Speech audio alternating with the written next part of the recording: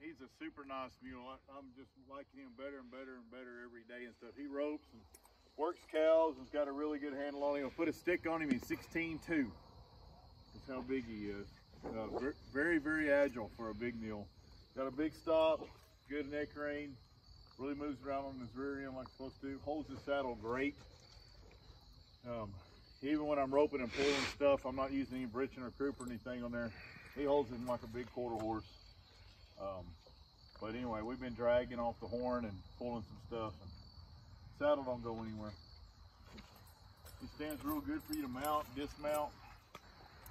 I'm gonna do is get on here and kind of show you how he is. We'll just do a little quick warm up with him. And like I said, when you get on him, he's the kind you can just get on and go. You don't have to do anything to him, whatever. So I'm gonna show you here.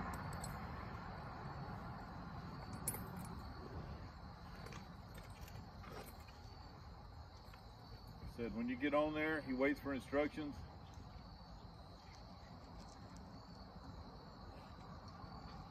And then when you ask him to go, he's all ready to work.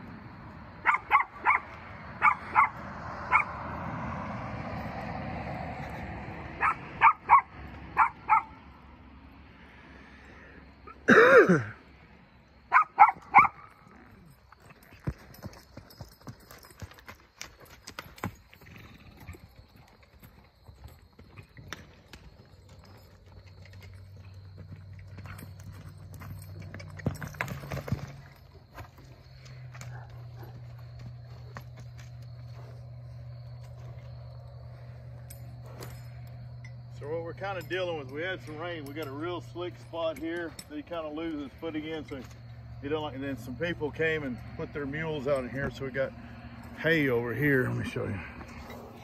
So they left hay on the ground right through here, so it tends to jack with the traction. So he's trying to scoot around. So we've got about 2/3 of the arena that we can really kind of get something done on. This is a snotty, slick, clay type mess here. So that's what I'm trying to do the run, and I'm trying to come around this barrel, cut it short a little bit. But anyway, just a super nice, super good looking mule. 16.2, just outstanding in every way. And just getting better every day. I'm trying to ride him every day and working on him, polishing up some rough spots. Had a really good stop on him. He's got more stop, more whoa than go. So letting him just get freed up. Only that way in the arena. You get him out on the big cattle pastures out there where we got cows on a couple hundred acres. He'll just lope free and actually just plain ass run. You ask him to out there and open. Just in the pen, he kind of thinks you're fixing to ask him to stop or turn at any time. So he's just smart and he's willing, so he's overthinking it. So he's just got that stop on his mind. You get him out of the pen and he's a lot more normal. And just a good mule. Does what you ask. Really a pleasure to be around, and one pretty son of a bitch too.